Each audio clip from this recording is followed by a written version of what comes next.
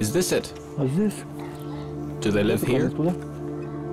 Gennady-Nikmamat has been away from his home village of Amvrosivka in Ukraine for nearly 30 years. In the spring of 1983, he was drafted into the Soviet army and sent to Afghanistan. Almost as soon as he arrived, he was taken prisoner. My God, is that you, Gennady?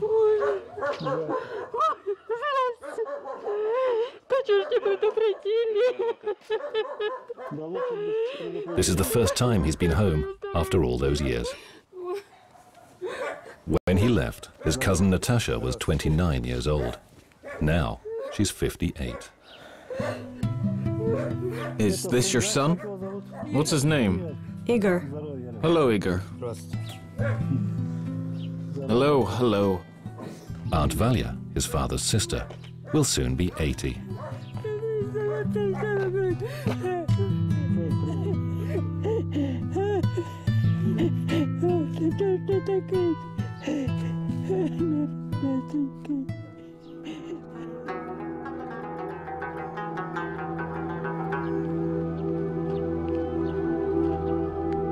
Gennady's Mujahideen captors gave him the Muslim name of Nikmamat. He reluctantly takes his 6-year-old son to this hill on the outskirts of Kunduz, where the remnants of Soviet tanks can be found scattered all over the slope. I still have vivid memories of those events, even though 20 years have passed. I saw our tanks and soldiers being blown up, but I couldn't do anything about it. I was being held prisoner. On that ill-fated day in 1983, Gennady left his unit without permission. He claims he was drunk and simply wanted to see people praying in the local mosque. Suddenly, the Mujahideen overpowered him and put a bag over his head. They hit me over the head and knocked me unconscious, but nonetheless, I've lived a full life here for 30 years. The Soviet war in Afghanistan lasted for 10 years. The USSR had brought a communist regime to power and then provided it with economic and military aid. This support resulted in nearly 15,000 Soviet soldiers dead, some 50,000 wounded, with more than 300 missing, and assumed to be traitors. Gennady-Nikmamat was one of those. The Mujahideen tried to force me to fight on their side, but I didn't. They put a gun in my hands, but I never fired a single shot. This is what Gennady-Nikmamat looked like when he was sent off to join the Soviet army. Next to Gennady is his brother Sergei, who was only 11 years old at the time. Years later, Gennady-Nikmamat was able to find his brother's address and phone number. Hi, dear brother. Do you want me to come and see you? Will you be waiting for me? After 30 years, Gennady-Nikmamat has resolved to return to his native Ukraine. The USSR is gone, and he's only just learned that the Soviet Union had declared an amnesty for both prisoners of war and deserters. Okay, dear Sergei. I'll be there for at least 2 weeks. Hope to see you soon. A short while before leaving Afghanistan, Gennady-Nikmamat makes a video of his family and everyday life.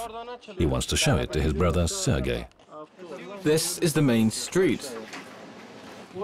Now, Sergei, we are approaching my home. For nearly 30 years, Gennady lived in lodgings in Afghanistan. Only recently was he able to raise enough money to buy a small plot of land and build a clay house. Altogether, it cost $3,000. His family has only just moved in, even though it's not quite finished yet. Now this is where all our plates are right now, gathering dust. They need to be cleaned and stored properly. Now, Sergei, this is where we sleep and eat in the evenings when it's too hot inside. Gennady-Nikmamat has spent much more of his life in Afghanistan than in his native Ukraine. He got married, and he and his wife have had 4 kids. This is Pavlusha, my youngest daughter. Pavlusha is 15 years old. She doesn't look as much like an Afghan child as Gennady's other children. She has freckles, a pale face and blue eyes, quite typical of a Ukrainian girl. Do you know who this is, Sergei? It's my little boy, Samedjon. He's 6 years old. He's just started school. Sangimo, Gennady's eldest daughter, is 17. She'll soon leave her parents' home to go to Kabul to get married. Her parents are making preparations for the wedding ceremony. Now, Sergei, let's go into this room. Please let me introduce you to my wife. Her name is Yeva. Gennady-Nikmamat married Yeva when she was only 15 years old. 21 years on, they're still together. Their first child was born shortly after the marriage. His father nicknames him Fyodor. Now, Sergei, let me show you Fyodor. Just a moment. Gennady-Nikmamat has taught his son a few Russian phrases so he can greet his relatives in Ukraine. Uncle Sergei. Okay, Fyodor, say, I want to come and visit you in Ukraine. Ukraine.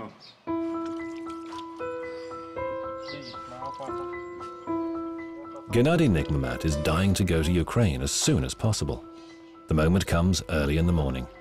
When his youngest son, Samedjon, woke up, the boy couldn't understand why his father was leaving and for how long he would be away. Pavlusha bursts into tears. She worries that her father may never come back. Gennady's wife is firmly opposed to the idea of her husband visiting his home country. She thinks he'll succumb to nostalgia and might never return.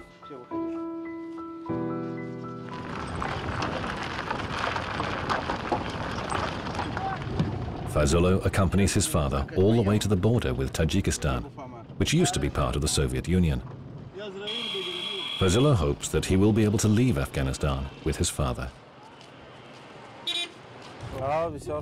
It makes me happy to know that at long last my father is going to his home country. God willing, I might go there sometime too. I don't know what is more important to me, my home country or my family. I hope that things work out somehow. The port of Shirkan Bandar is on the border of Afghanistan and Tajikistan. Gennady-Nikmamat bids farewell to his son. This bridge we're on takes us across the border. He's waited 29 years for the opportunity to cross the bridge between these two countries. For most, it's a short distance of 500 meters. For Gennady, it's a lifetime. Farewell, Afghanistan. Now we're off. It takes 5 hours to fly to Kiev and another 1.5 to Donetsk. Gennady-Nikmamat can't take his eyes away from the window. 30 years ago, he flew the same route, but in the other direction. I'm flying into a new life. As the plane approaches, only a few minutes remain before he's able to step on his native soil. He's longed for this moment throughout his years of captivity in Afghanistan.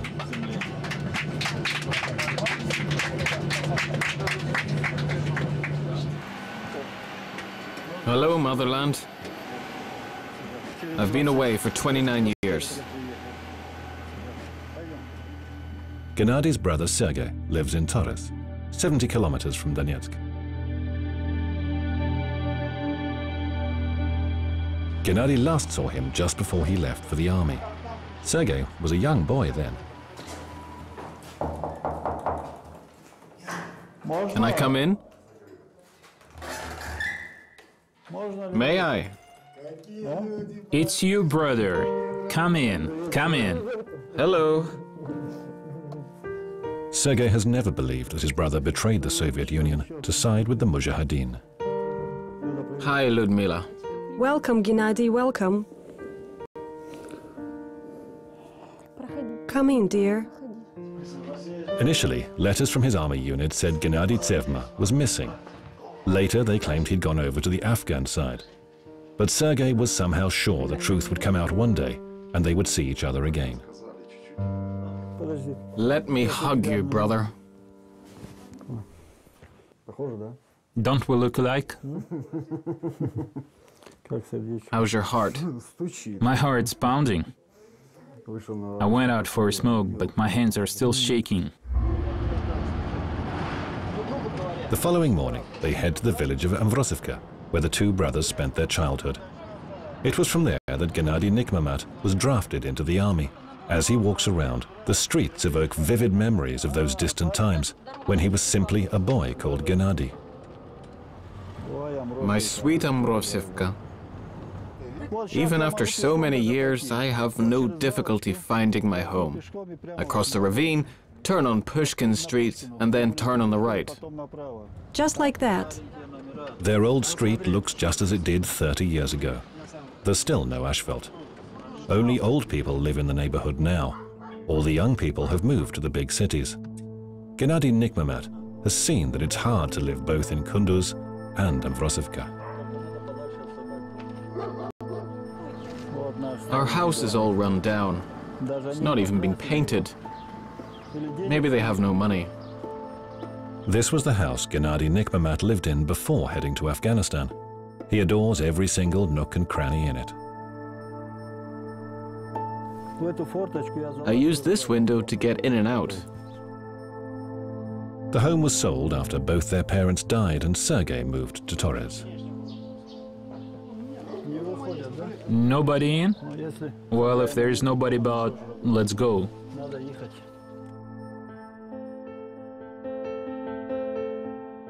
Gennady's parents didn't live long enough to welcome him back home. This is the first time that Gennady-Nikmamat has seen the graves of the people he loved.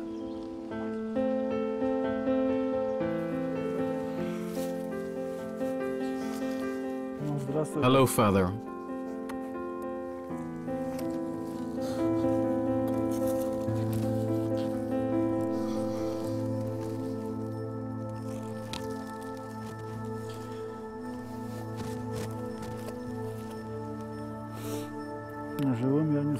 I'm so sorry I couldn't see you when you were still alive. Back in 1991, Gennady's parents were told their son was still alive, imprisoned in Afghanistan. He pleaded with me to come back home, but no, I could never do it. Gennady's father died a few years later. Well, goodbye, Dad. Farewell. His mother died shortly afterwards. She was buried close to her husband.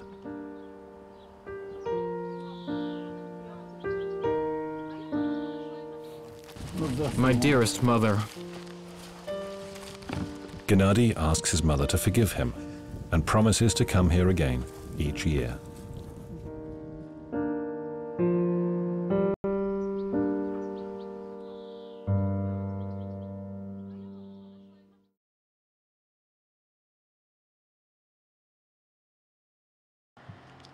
Gennady is a former soldier from Ukraine.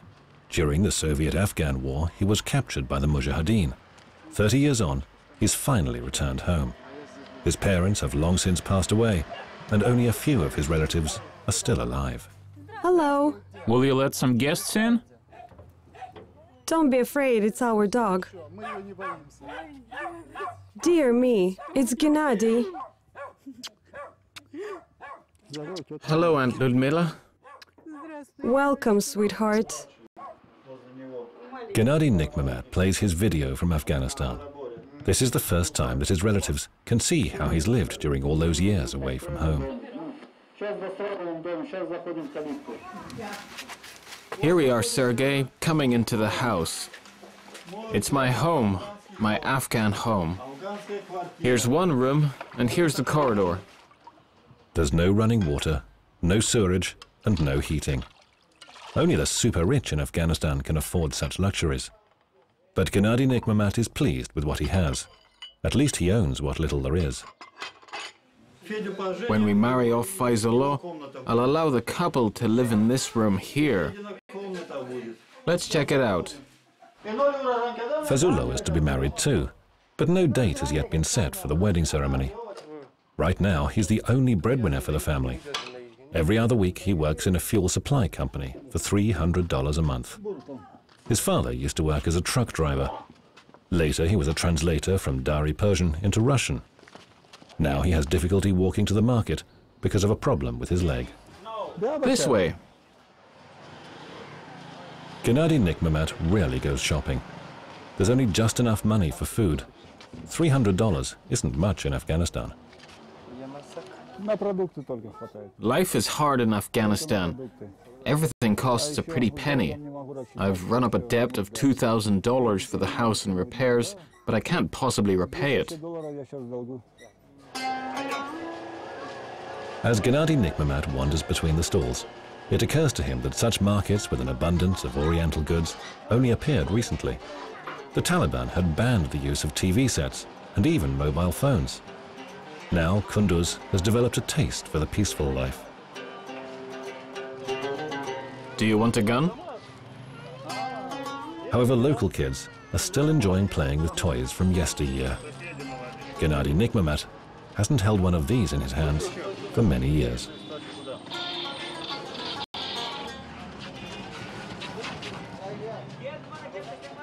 Another present is a yashmak for Gennady's eldest daughter. Yashmaks cost $9 apiece. Women in Kunduz still cover their faces with veils, but ladies of fashion in the capital Kabul can afford to wear a regular headscarf. Women have to cover their faces. After all, this is a Muslim country. My daughter will have to follow this tradition too, because she is now a grown-up woman.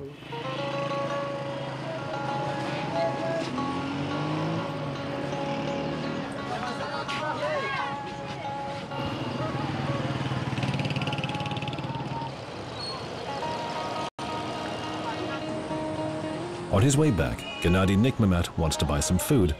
He hunts around the stalls, seeing who has the cheapest price for minced meat and tenderloin.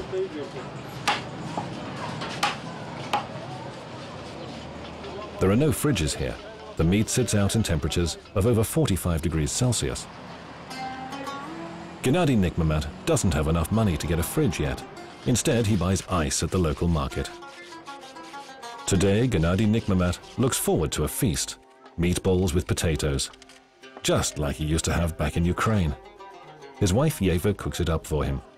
She's pleased with her husband. He's caring and very generous. Although we've been together for more than 20 years, my neighbors, friends and relatives still think my husband is a Russian.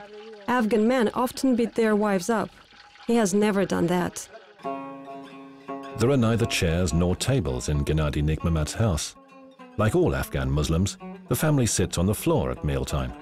When food was scarce, they often ate nothing but flat cakes for weeks on end.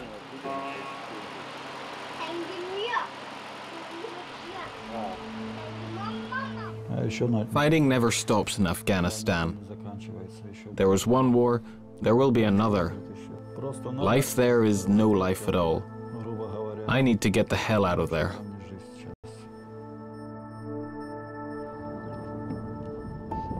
At one point, Gennady-Nikmamat began to seriously consider the prospect of returning home for good. Nearly every night he saw his village in his dreams. The clinic, the dam, the bus terminal, and the chestnut tree near the bus stop. Gennady-Nikmamat was a young man when he left his country. Now he's so old that his cousin didn't even recognize him when he visited her at work. Come over, please. Somebody's here to see you. Do you recognize me? Is this her, Sergei? She doesn't recognize me. I think she's in shock.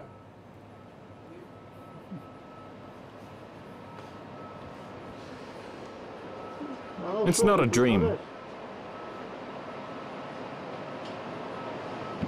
When Gennady-Nikmamat left his home for the army, Natasha was only 8 years old. I've seen all of you at last.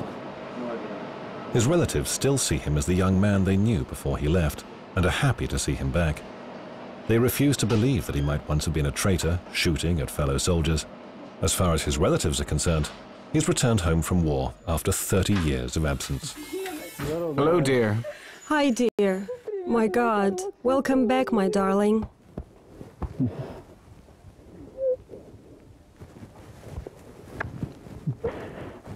It's hard for you to stand up.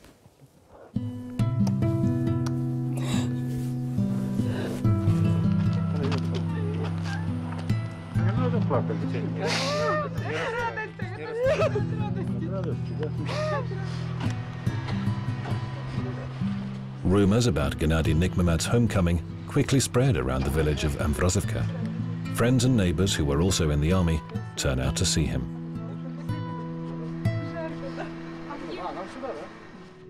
Hello, guys. I'm not speaking to you. Gennady-Nikmamat had not expected this sort of welcome. I can't greet you, brother. First tell us what you did in Afghanistan all those years. Then we'll decide whether or not we can shake hands. It's only natural.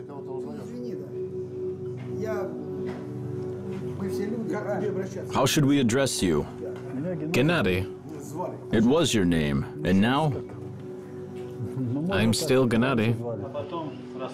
He thought the Soviet-Afghan war was over and done with a long time ago. But they too had fought in Afghanistan and wanted to know what Gennady-Nikmamat had been doing in enemy trenches. Forgive me. You see, all of us here have their own story to tell. I, for one, was wounded, had a concussion and so on. When I came back, I weighed 55 kilos. So we want to hear your story. Let's do it later. We haven't seen him for 29 years. Gennady's sisters lead him away to a party celebrating his return. The soldiers who had fought in Afghanistan get no answer to their question. They wanted to know whether Gennady-Nikmamat was a traitor to his unit. Anyone who was among the Mujahideen would have been dead if he had not adopted their faith and had not fired on Soviet troops. That's the crux of the matter. This man lived in Kunduz, but we lost 4 men in fighting there. How can I forgive him? 8 men who went to Afghanistan from the Amvrosivsk region died in the Soviet-Afghan war. A monument commemorating them stands on the Avenue of Heroes. Gennady-Nikmamat never visits it.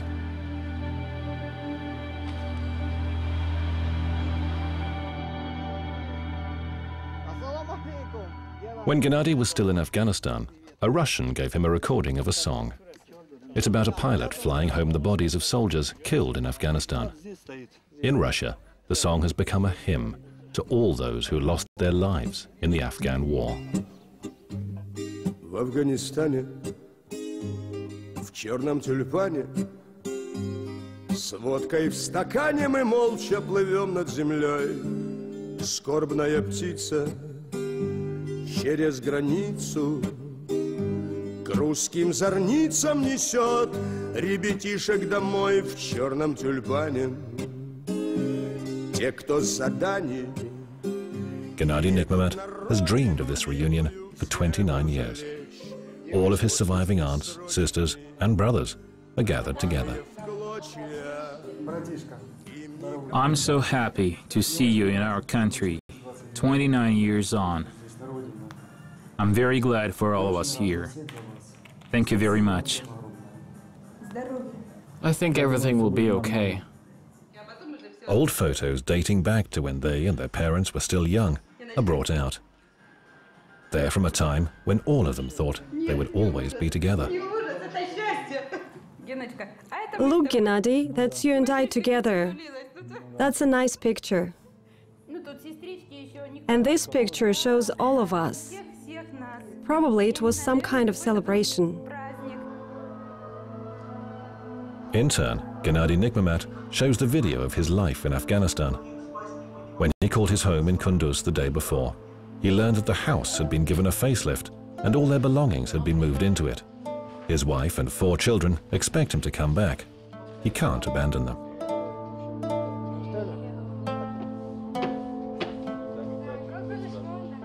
Before heading back to Afghanistan, Gennady-Nikmamat drives to a field to reflect. Even though he's spent the first 18 years of his life in Ukraine and 30 in Afghanistan, he's a stranger in both countries. To the latter, he's a Shirawi, the Farsi name for Soviet soldiers in Afghanistan, while to some in Ukraine, he's a deserter. He still can't decide for himself whether he's a traitor or a victim of circumstance. Was it better that he survive, or should he have ended up just another unknown soldier lost in the turmoil of war?